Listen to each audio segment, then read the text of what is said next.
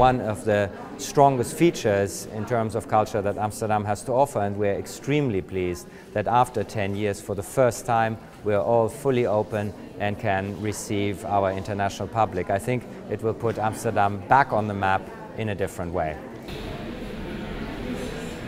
Well, first of all, the Sunflowers is probably one of the most famous paintings in the entire world. So to have two of those side by side is in and of itself already rather spectacular. But we're showing them actually flanking a portrait, and that particular constellation Van Gogh had also sketched out in one of his letters, because he felt that these sort of sunflowers, a symbol of hope for Van Gogh, flanking this portrait of a mother, was sort of a thematic entity that interested him. And so we are pleased that we have this rather unique opportunity also to show this composition that Van Gogh had envisioned.